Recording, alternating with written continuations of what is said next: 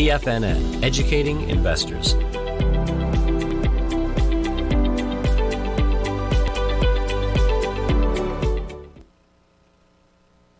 This is TFNN, the Tiger Financial News Network. TFNN, headline news update.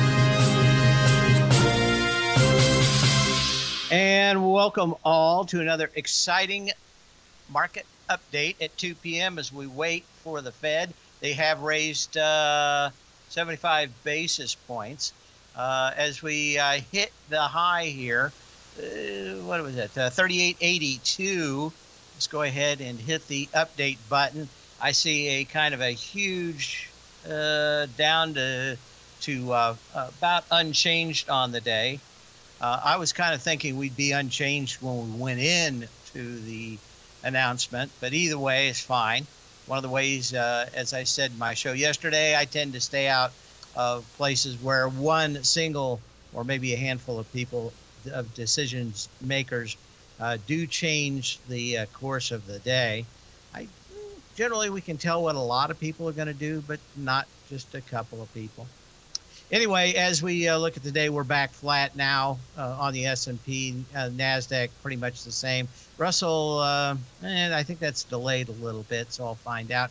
Crude is down just a hair, 83.63. Gold, basically, it's up 0.5%, 1678.90. And of course, the Fed has made its announcement. They'll pick through that press release for a little while. Then we're going to have a press question and answer session starting at 2:30. That normally runs till 3:15 Eastern time.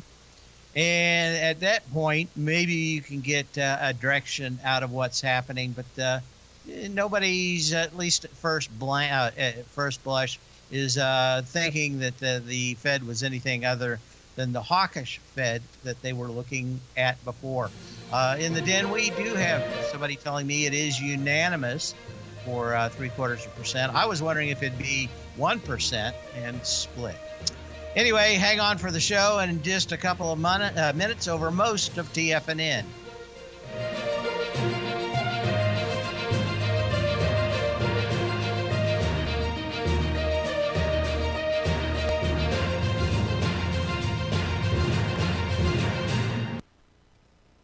The reality is that navigating financial markets can be risky.